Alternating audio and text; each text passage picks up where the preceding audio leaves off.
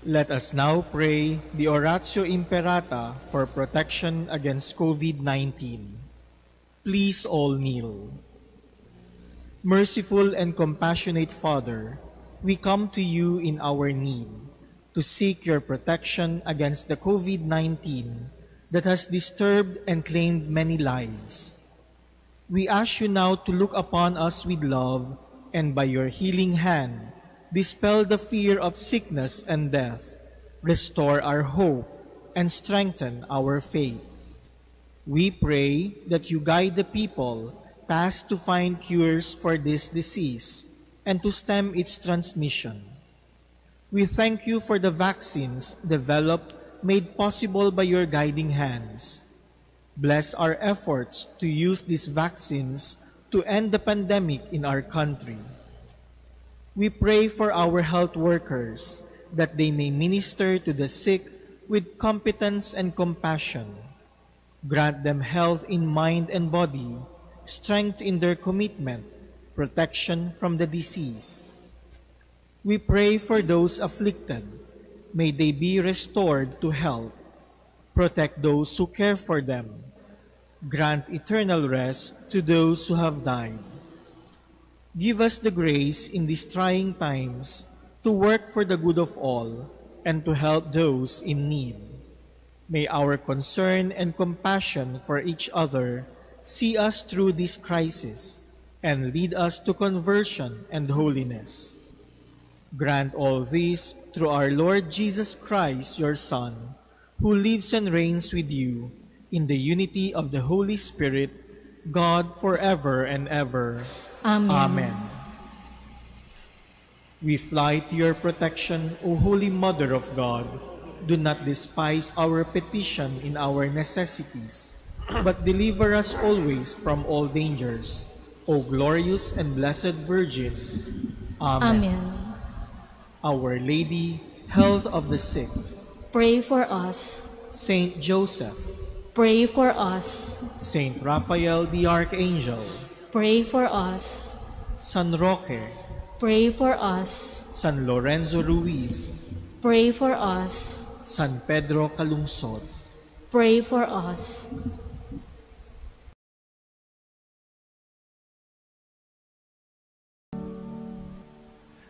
In the name of the Father, and of the Son, and of the Holy Spirit. Amen. The Lord be with you. And with your spirit. My dear brothers and sisters, today we celebrate the memorial of Saint Ignatius of Loyola. Let us pray to God that, like Saint Ignatius, we may also be able to offer our whole life to Him. Let us now call to mind our sins and beg the forgiveness by which we are renewed and saved.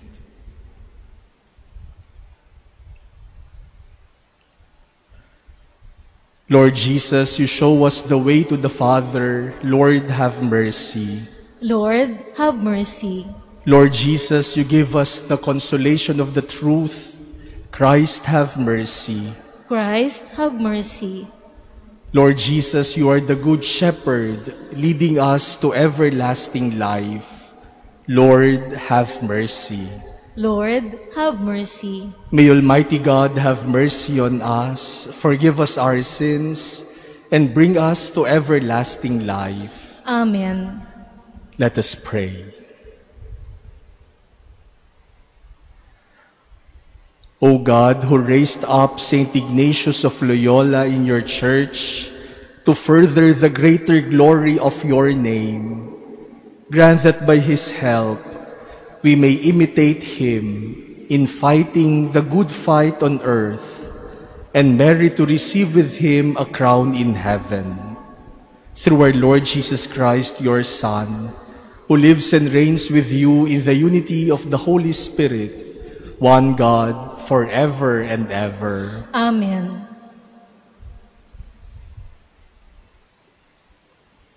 A reading from the book of Leviticus.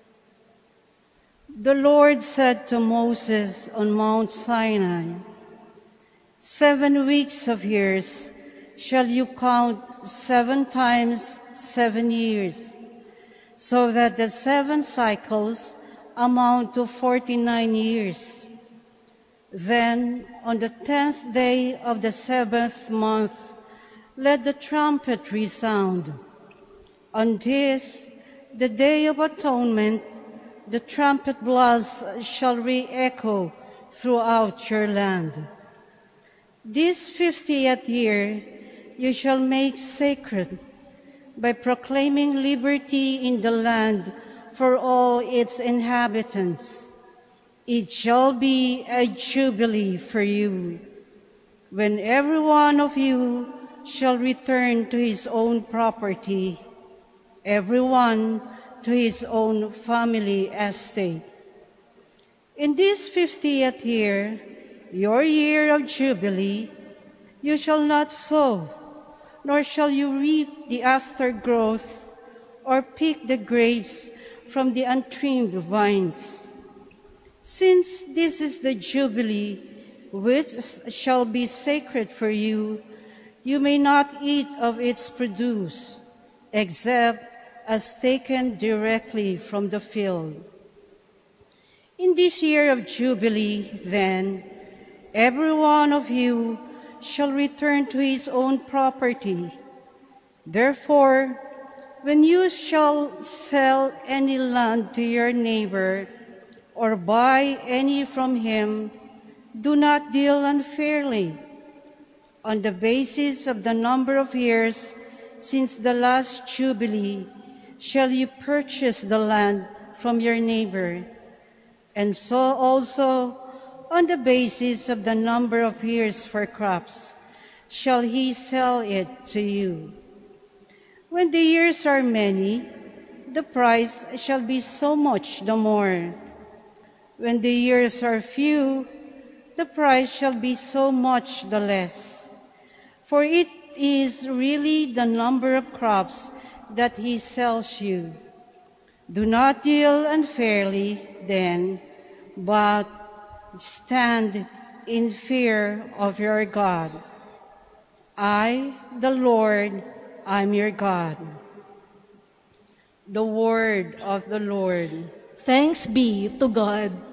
O God, let all the nations praise you. O God, let all the nations praise you. May God have pity on us and bless us. May he let his face shine upon us. So may your way be known upon earth, among all nations your salvation. O God, let all the nations praise you. May the nations be glad and exult, because you rule the peoples in equity. The nations under earth you guide. O God, let all the nations praise you. The earth has yielded its fruits. God, our God, has blessed us. May God bless us, and may all the ends of the earth fear him. O God, let all the nations praise you.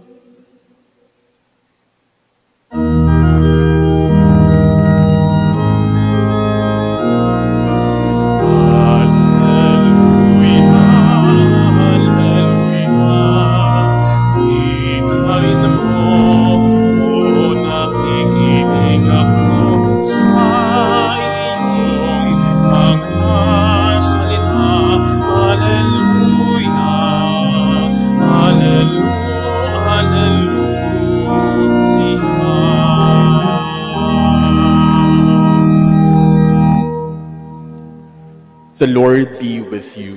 And with your spirit. A reading from the Holy Gospel according to Matthew. Glory to you, O Lord.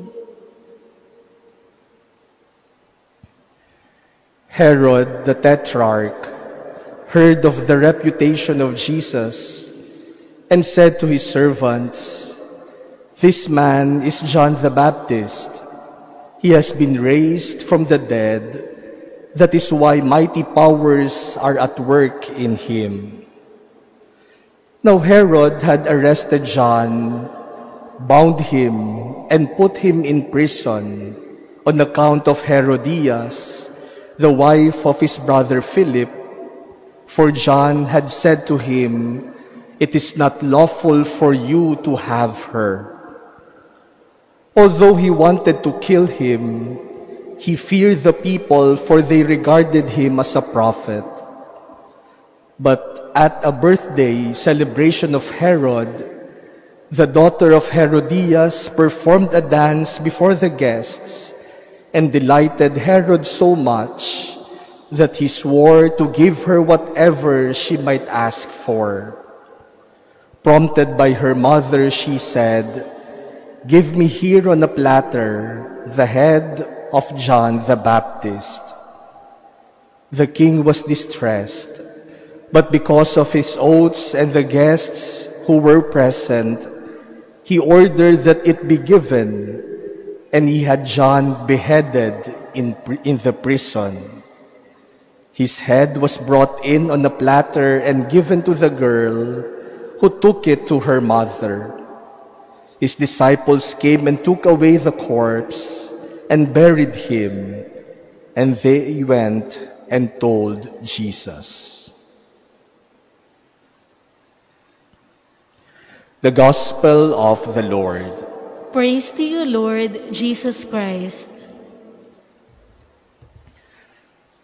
My dear brothers and sisters, today we celebrate the memorial of Saint Ignatius of Loyola. And this year's feast day of Saint Ignatius is a special one because this year has been declared as an Ignatian year. This is an Ignatian year because 500 years ago, Saint Ignatius was converted. It was on May 20, 1521, just a few months after the discovery of the Philippines and the arrival of Christianity in our lands, when Ignatius the soldier was struck with a cannonball. Tinamaan siya ng bala ng kanyon. And that was the beginning of his transformation. Because he was bound to his room, and while recuperating, he read the life of Christ and the life of the saints, and that led him to give his life to Jesus.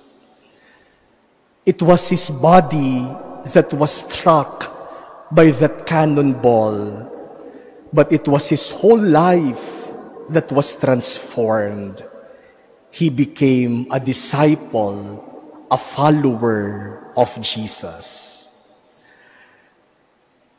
My dear brothers and sisters, sometimes God also sends cannonballs to strike us, not to destroy us, but to make us better.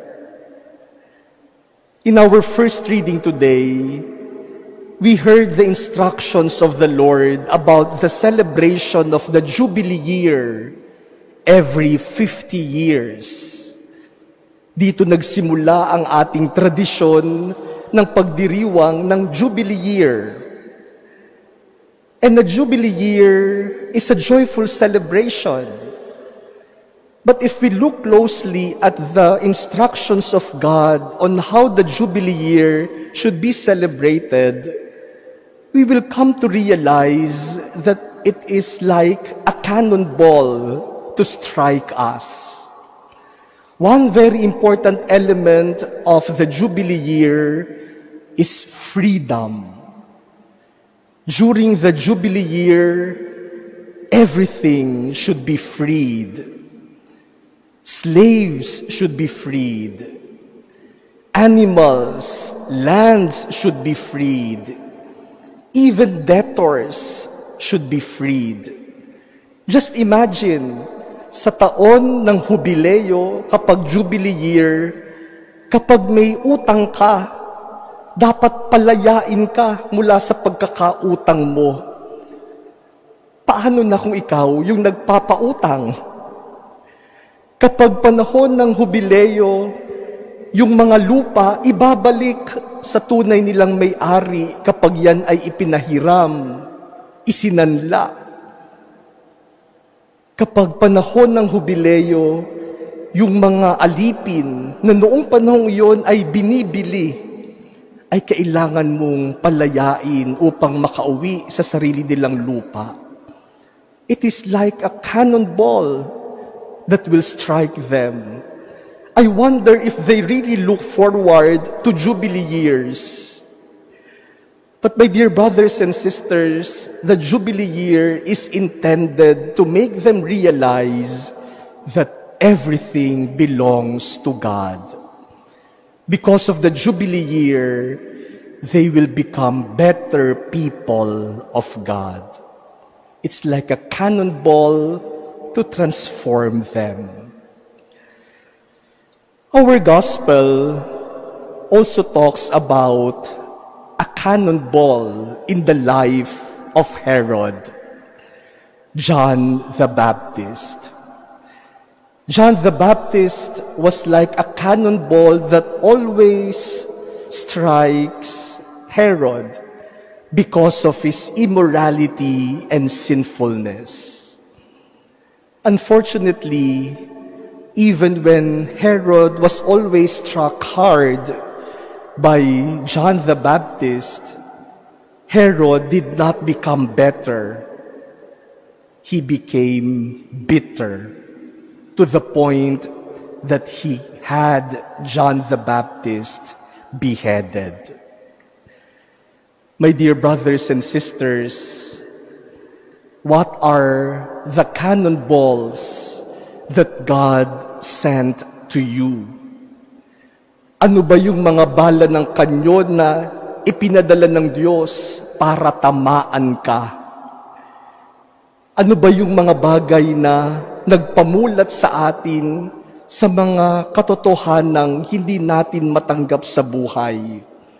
What are these things that hit us hard but made us realize many good things about our life? I'm sure this pandemic is like a cannonball to us. But what have we realized? How have we been transformed by this experience?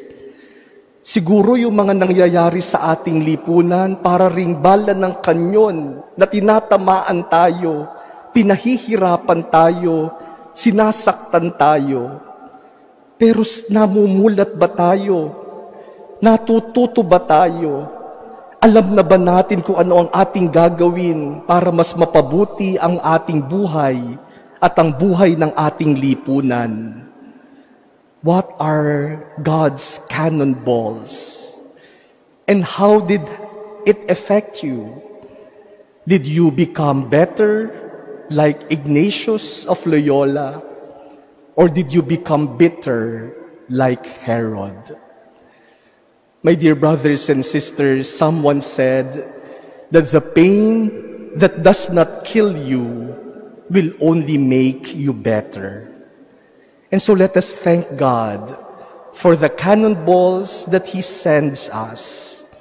And may these cannonballs, like Ignatius, like the experience of Ignatius, make us better people, better Christians.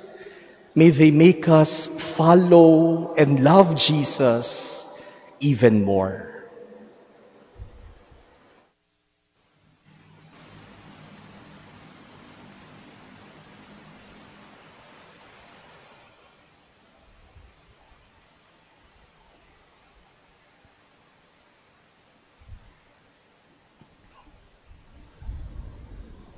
Gathered together in Christ who conquers all evil, let us come confidently to the Father with our prayerful intentions.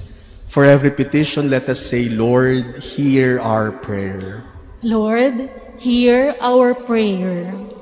That the Church may be renewed and give faithful witness to the proper values of life, and so help restore a fallen world, let us pray to the Lord. Lord, hear our prayer.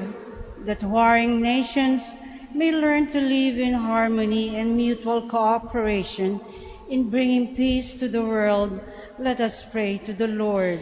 Lord, hear our prayer. That we may give wholehearted support in upholding the truth and opposing the subtle influences of evil, let us pray to the Lord. Lord, hear our prayer. That all engineers, especially civil engineers, as they observe the National Disaster Resilience Month, be given the guidance, knowledge, and wisdom as they practice their profession and as they continue their efforts, particularly in promoting disaster resilience. Let us pray to the Lord. Lord, hear our prayer. That the faithful departed may come to the promised everlasting home, let us pray to the Lord. Lord, hear our prayer. We pray in silence for our own petitions. We remember the people who requested our prayers and the intentions offered in this Mass.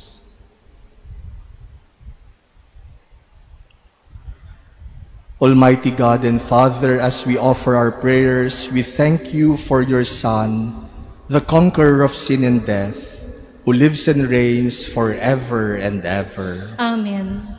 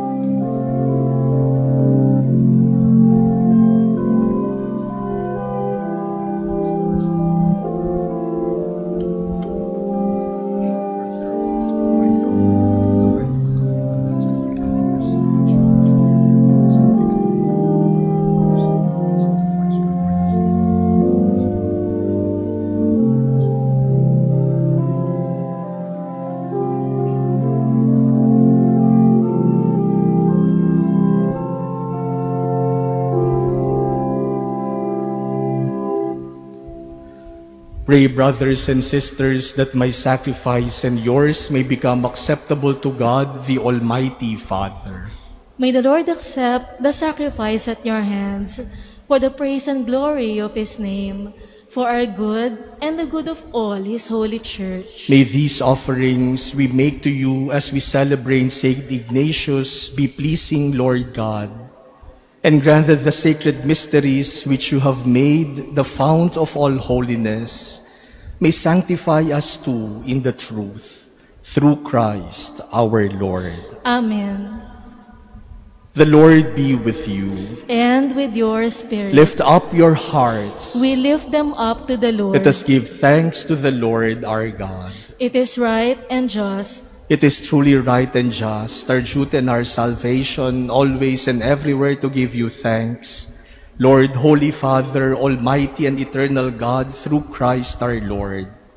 For as on the festival of Saint Ignatius, you bid your church rejoice, so too you strengthen her by the example of his holy life. Teach her by his words of preaching, and keep her safe in answer to his prayers. And so with the company of angels and saints, we sing the hymn of your praise, as without end we acclaim, Holy, holy, holy Lord God of hosts, heaven and earth are full of your glory. Hosanna in the highest. Blessed is he who comes in the name of the Lord. Hosanna in the highest. You are indeed holy, O Lord, the fount of all holiness. Make holy, therefore, these gifts, we pray, by sending down your Spirit upon them like the dewfall, so that they may become for us the body and blood of our Lord Jesus Christ. At the time he was betrayed and entered willingly into his passion, he took bread, and giving thanks broke it, and gave it to his disciples, saying, "Take this, all of you, and eat of it, for this is my body, which will be given up for you."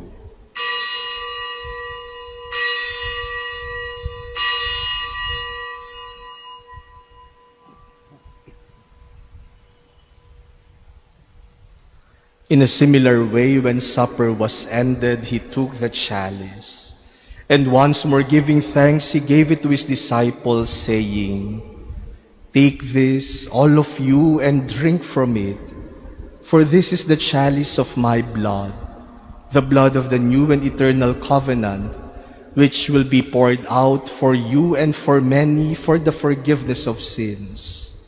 Do this in memory of me."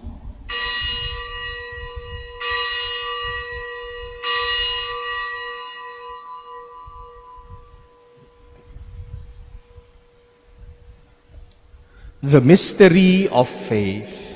We proclaim your death, O Lord, and profess your resurrection until you come again.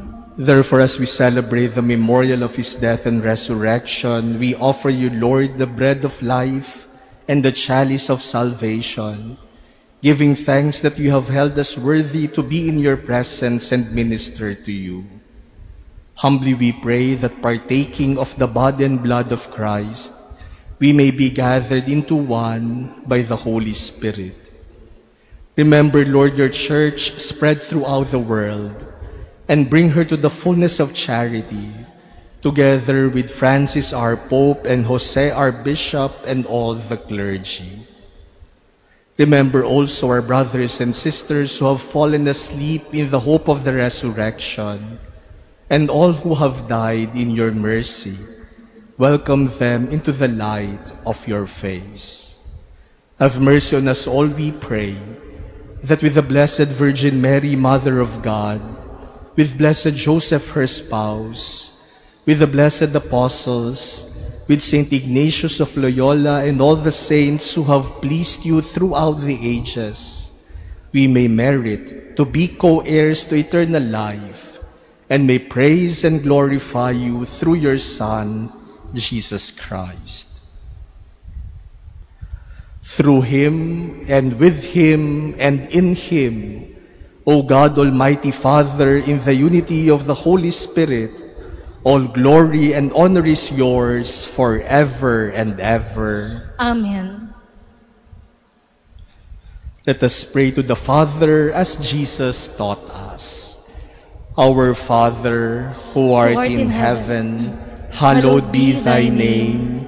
Thy kingdom come, thy will be done on earth as it is in heaven. Give us this day our daily bread, and forgive us our trespasses, as we forgive those who trespass against us. And lead us not into temptation, but deliver us from evil. Deliver us, Lord, we pray, from every evil. Graciously grant peace in our days, that by the help of your mercy we may be always free from sin and safe from all distress, as we await the blessed hope and the coming of our Savior, Jesus Christ. For the kingdom, the power, and the glory are yours, now and forever. Lord Jesus Christ, who said to your apostles, "Peace I leave you, my peace I give you," look not on our sins but on the faith of your church, and graciously grant her peace and unity in accordance with your will, who live and reign forever and ever. Amen. The peace of the Lord be with you always. And with your spirit. Let us offer each other the sign of peace.